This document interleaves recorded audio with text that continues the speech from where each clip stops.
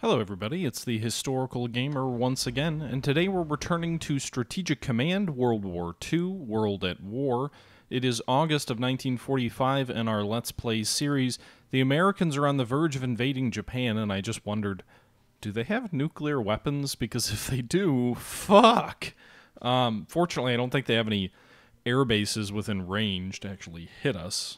I don't think the B-29 can make it from Midway, even in this game. And they haven't taken any islands, so that's good. We're in the process of racing our Navy back because we did discover this large American force off our coast. We'll have to see how this all plays out. I haven't seen any land troops, but I'm guessing there's some back here. I just don't know what they have because their Navy's been so crippled and obliterated by us. I can't imagine what they're sending all the way for some sort of Hail Mary strike against Japan. But this seems to be hard-coded because it's in sort of time for the operation, what was it? What was the name of the operation of the invasion of Japan? Was it Downfall? In any event, we've raced reinforcements back, which were slated for the invasion of Australia. We have landed a small force on the coast of Australia, largely just to kind of hopefully force the Allies off guard and maybe force them to race some troops west, although we don't really have huge supplies here, so supplies are going to be tricky. We do have a port, so that's good, but yeah, that's the situation here. This guy may get killed, but if not, we'll have an SLN force as well. Again, without much in the way of supply. But anyway, that's the situation there. In India, we're invading. We've kind of gotten to the Ganges, and when we're kind of pushing west here toward a new defensive line of the Allies here in eastern India on the Calcutta line, we'll call it. But we've also driven to within a reasonable distance of Delhi, the current capital, and we're attacking Bombay, the alternate capital.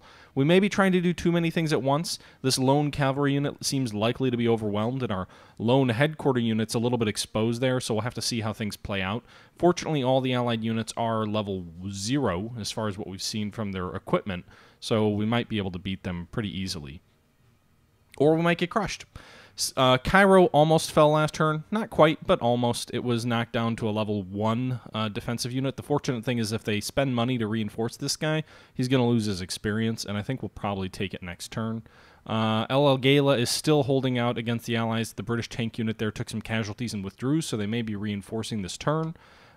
Sicily's been liberated, Italy's been liberated, France and China have fallen, and Germany's preparing at least for a feeling out of the Allied forces in England. I'm gonna maybe try and shuttle a couple of units across the channel and see how things develop.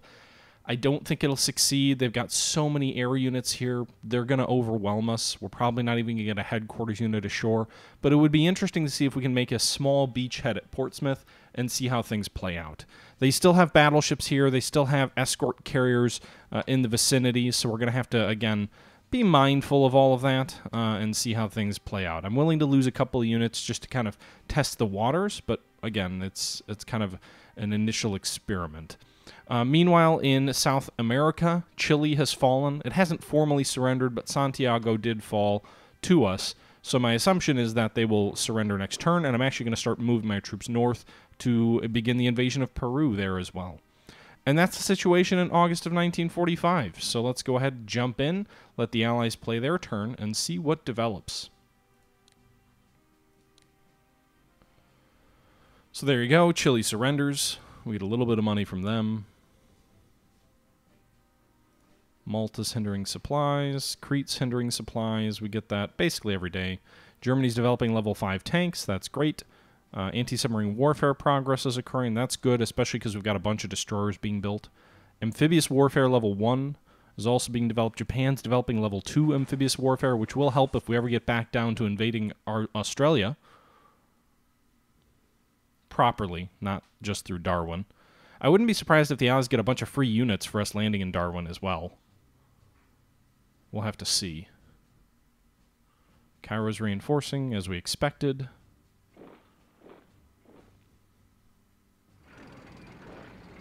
Looks like the British pulled that armored unit out of Calcutta. I don't know where they're sending it. Bombay's reinforcing. Where are they sending these troops? Alright, so that troop transport is destroyed. Well, we at least know there's some substantial British naval units still in the Med. Do they? I wonder, it'd be really funny if the Americans actually didn't have any land forces slated for the invasion of Japan. And they just sent, like, if there's some sort of hard-coded event where it's like, send all the naval units in the Pacific, and they just all sort of go to Japan, but they don't actually have any ground units to follow that up. We did destroy 2 ground units near the, was it near southeast of New Guinea? That were in transports, headed who knows where. The game does have a fair amount of scripting, but it still felt like we did a reasonable job of holding them off. I mean, they really didn't get any successful amphibious assaults. The strategic bombing, meanwhile, seems to be effective in destroying a lot of these places, but it's not really doing much to hurt our income because we're making so much money because we've got Russia and all of Europe under our control. I think it would play a much larger role in this game if, for example, you had to worry about not having Russia. All right, interceptors, our jets are hurting the American carrier aircraft. Oh, we just destroyed that P-51. They sent it on escort, and we destroyed it. Nice. You almost never see that, where you destroy an enemy unit that's escorting units. Meanwhile, the British clearly have a fair number of submarines as well. They've got 2 subs here.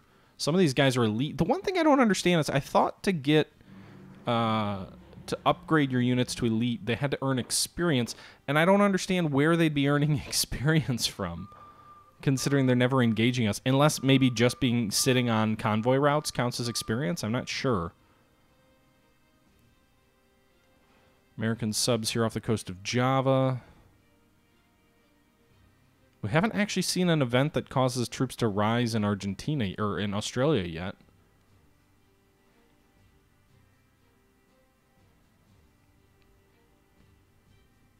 So level 2 amphibious, maybe that means we've got a better chance to like successfully assault a hostile target for Japan, like if we land on an occupied hex. But that's going to do it for their side of the turn. So we'll see if we can overwhelm Cairo here.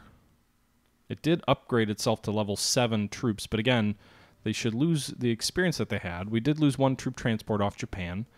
We didn't see any enemy... yeah, these guys should be goners.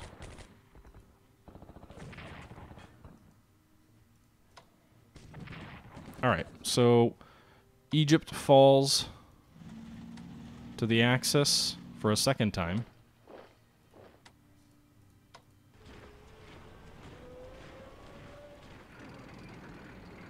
So now we're going to try and drive south into the heart of the British colonial empire, although we probably should send some of these troops west, actually, to help out the Italians there in El Agela, who are valiantly protecting our flank.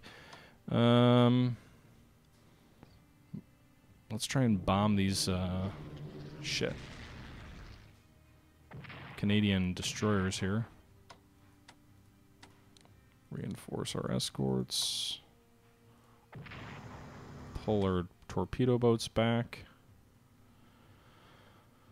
Meanwhile, there's a British cruiser out here.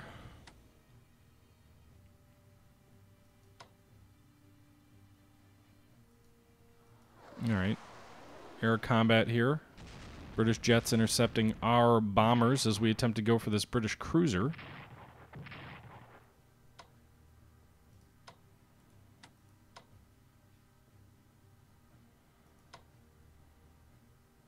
I didn't realize I had 3 medium bombers now. More interceptors, though. More escorts. Jet battles over the channel.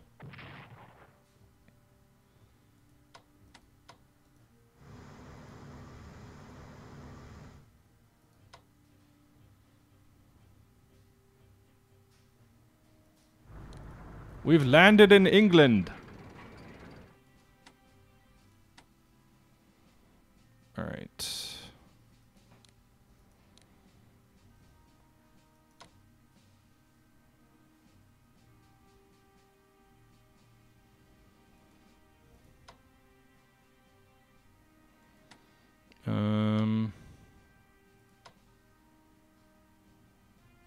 Can we...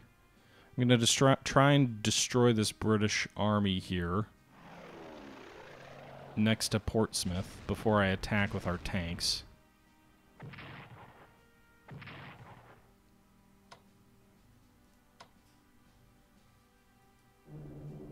More interceptors. They've got a shit ton of aircraft out here, don't they? Good thing is we destroyed at least one of their tactical bombers.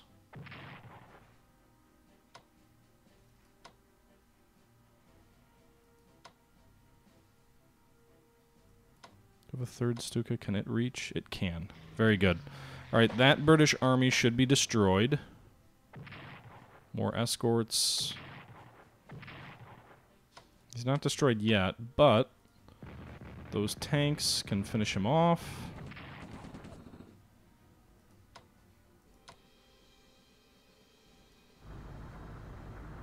Shit, he can't quite get there.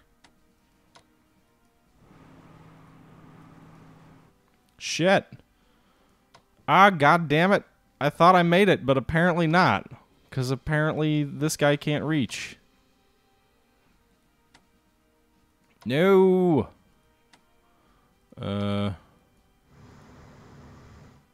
Enemy subs are going to kill us.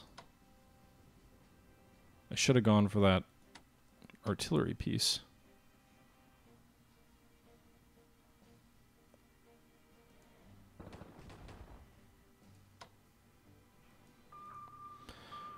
Well, this is going to be a short invasion.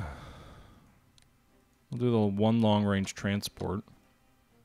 Oh, wait, because we've got the additional capability now. Now we can actually fit more troops on transport ships, can't we? It's a headquarter unit, too. That's going to hurt when it gets destroyed.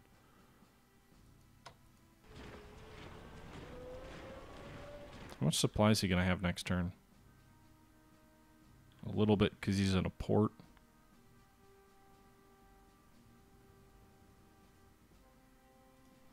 Alright, we'll reinforce him to level 5, or level 10.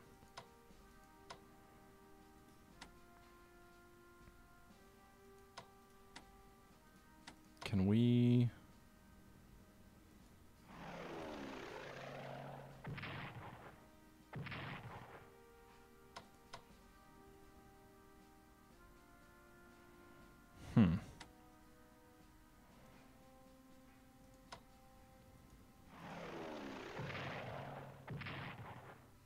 Got him! Alright, so we destroyed another allied air unit. That'll be nice, at least. A fighter unit destroyed here north of Reading.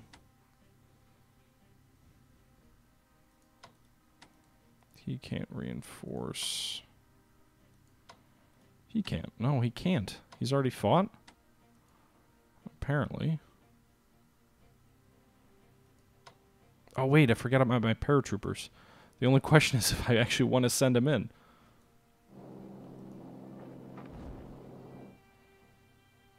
Alright, we'll attack that artillery piece. Defensive artillery? From what? Alright. So that artillery's weakened. We'll see what they all bring to bear against our Tiger and if we can hold out. They're going to have a lot of air units attacking.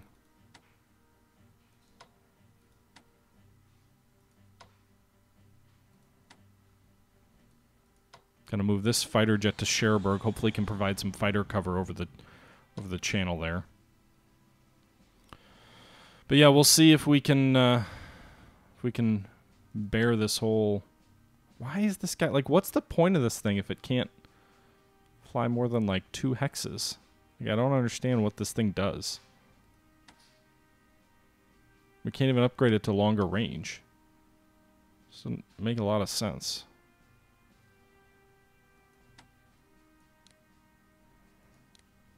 Maybe this guy can fly to Liverpool and bomb them. Meanwhile, let's move him into the channel as well. Trying to get them between us and the amphibious vehicles. Okay, that's the situation in Germany. Let's move to South America.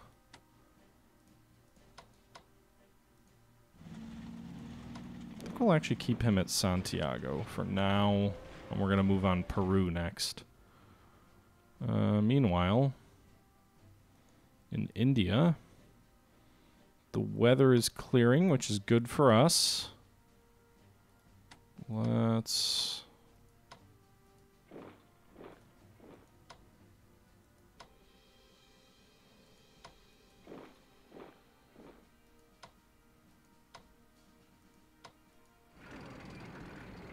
What are these guys dug? They're only dug in once.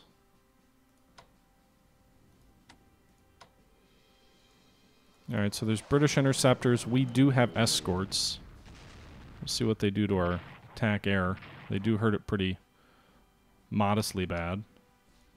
More interceptors, more escorts. There you go. Got a nice little strike in there from those guys. We must be getting penalized because we're attacking across a river. Nice! Destroyed that American unit without losing anything of our own. So...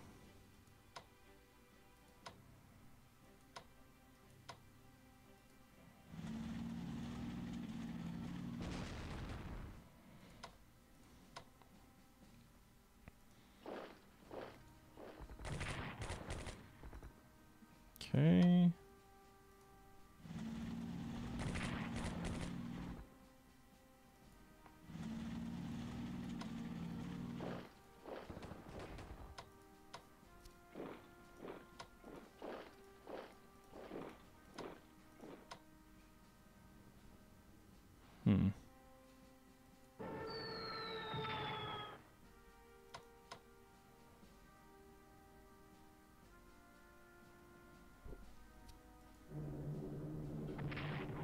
Very nice.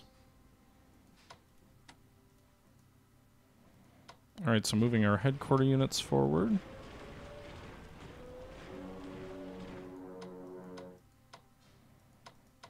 Alright, so that was a good result.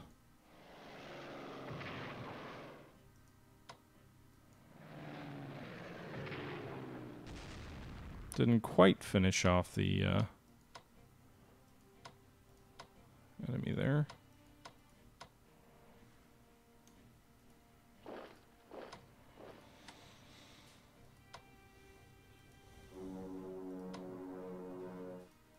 We'll move them onto the road. Move them that way. Alright, so we may break out here in western India. Meanwhile, in eastern India...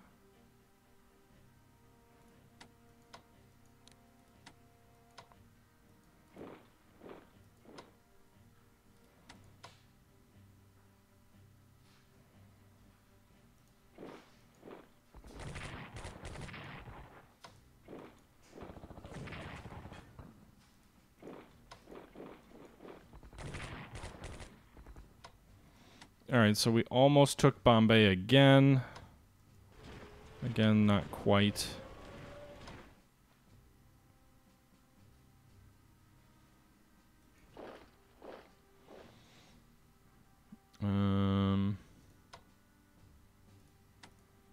Reinforce here.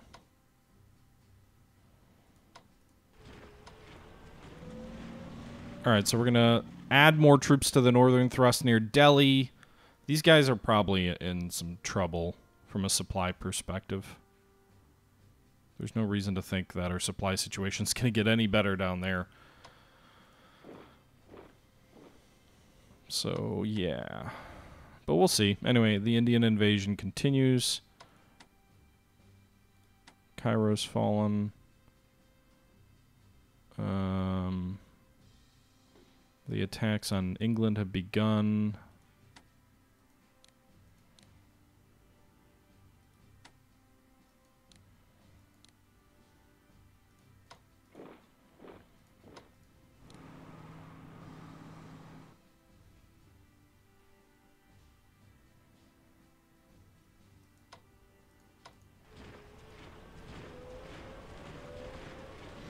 Alright, so we need to get these headquarter units ashore in England as well. This beachhead may be snuffed out next turn. We'll see.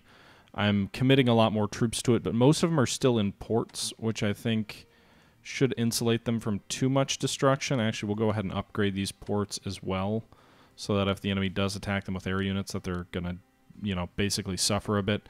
Also, a lot of the escorts that the enemy had, or not a lot, but one of their escorts has been destroyed.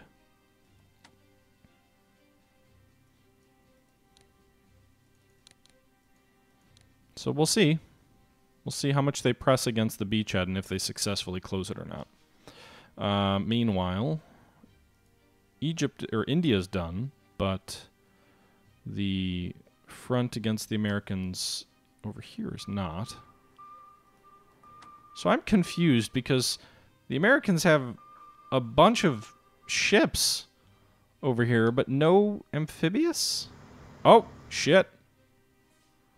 There's their flat tops, or at least some of them.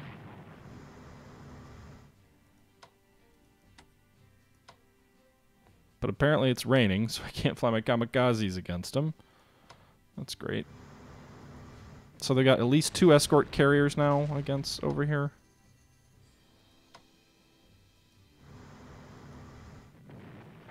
Alright, so we got one of the escort carriers.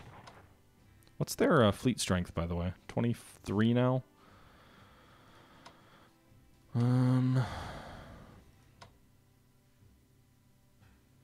Most of these guys are in bad weather.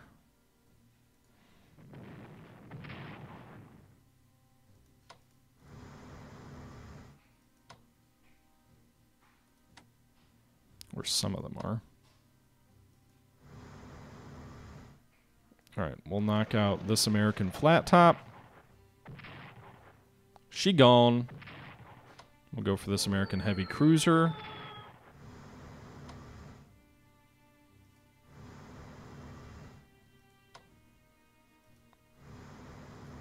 Go for these destroyers. They gone. Go for this destroyer.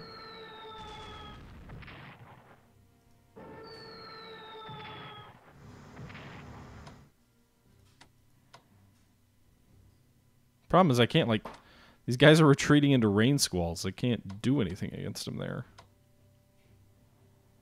So that's a thing.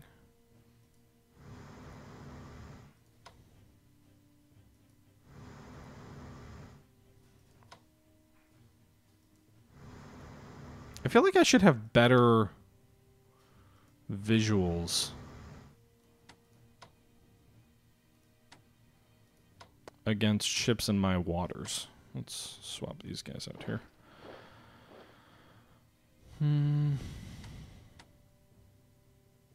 So 2 American escort carriers are destroyed.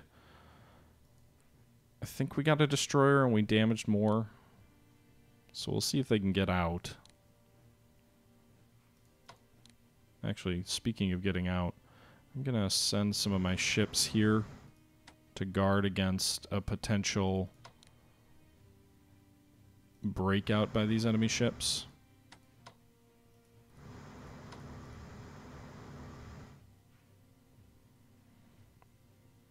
Wow, these guys have level 9 supply.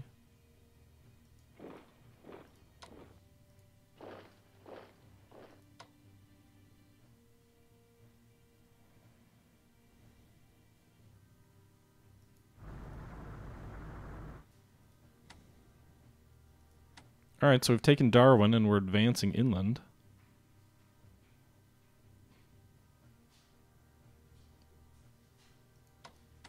Reinforced 8.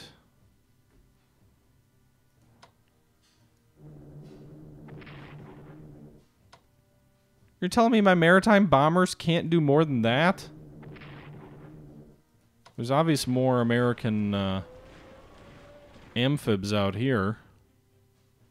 I don't know if this is it, or if there's a whole bunch more. Well, where the hell they're going either. Ah, this is kind of frustrating.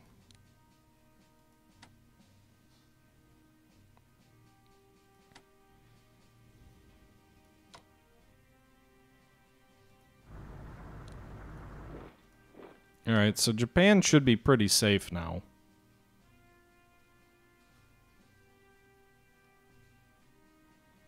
Meanwhile, India, I think, is going to be ours in the next 6 turns or so. Egypt already is ours, so we might need to turn some forces west to help out over here. I didn't think about that. I was going for Khartoum. We could probably send one, like, if we build this mech up, we could probably send him down to Khartoum.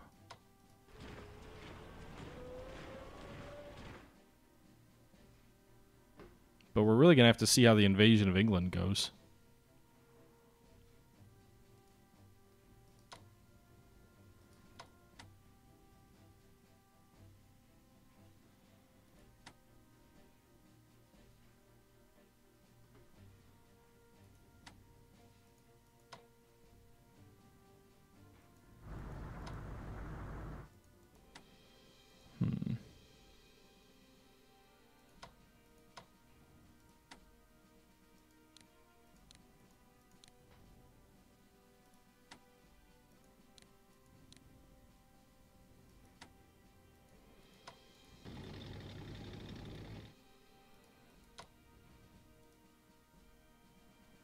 He already moved. Alright. Alright, well, we'll see how the invasion of England goes. It'll probably fail in a disastrous cluster on my end, but reports-wise, enemy Navy's down to 21-16. Land forces, 43-64. Air Force is 7-16. What's national morale at? British are down to 45. The Americans are at 58. Losing carriers probably isn't super popular at home.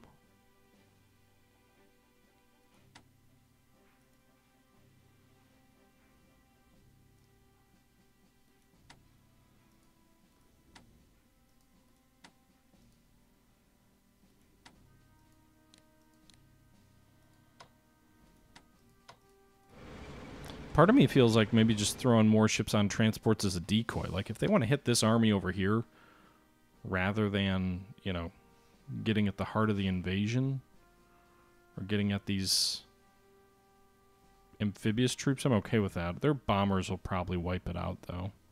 But you never know. Our fighter cover might help a little bit. Good thing is I've got enough troops that even if I lose 5 or 6 units, I'll be fine. Got 83. The British only have 43. The Americans have 64, and that's split across 2 theaters. So, anyway, we'll see how that plays next turn. We'll continue the slow march north against Peru, and we'll see how things play out there. Paraguay. All right. So where are we at diplomacy-wise? Still no available chits. Turkey's trying to be wooed, but honestly, it feels like we should switch our priorities. Purchase. Japan has money now. Light tanks. Tanks.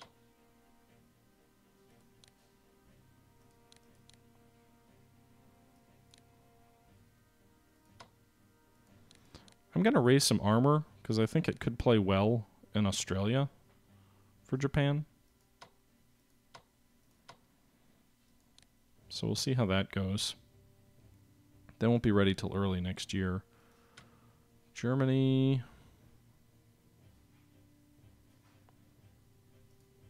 I don't even know what rockets do.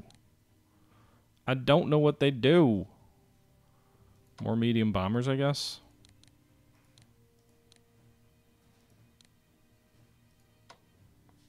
Raise some strategic bombers too. Probably more subs, right? At least the one more.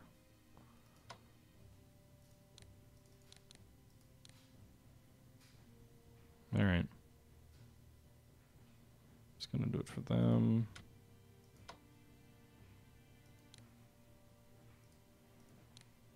All right. All right, well, I think that's going to do it for this episode, guys. It's an interesting one. We've started the invasion of England. We'll have to see how that plays out. While we've also made substantial headway in India, with Bombay nearly being reduced, and moving on Delhi, and kind of starting to crush this Allied defensive line here in the east of India. Meanwhile, we've invaded Australia, and we've actually made some advances here. Although we probably need a headquarters unit to assist us moving much further. I think SNLF forces get some supply perks, but I could be wrong. That may be why they're making those advances. We'll add some additional SNL forces if they're not picked off by enemy subs here, moving this way. And we've started the destruction, hopefully, of the American invasion fleet off of Japan. There's still 4 more ships out this way. We destroyed 2 light carriers, but that brings them down to 17 if we exclude these guys. 17, 16 over here. Wait, no. This guy needs to hopefully get repaired somewhere. 16 if you include this. Well, we know they've got some stuff in the Atlantic. But yeah, that's going to do it for this turn. I hope you guys enjoyed this episode.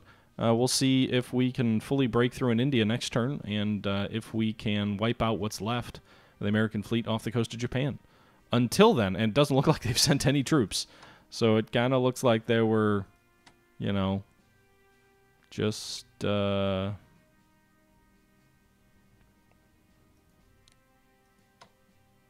mean, I don't even know. I don't know why I'm hitting sleep. Do I... There's got to be...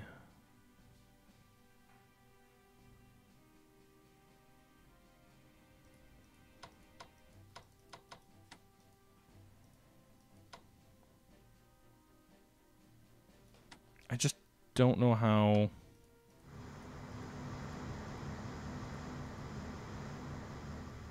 Oh, it's raining. That's why we can't do recon.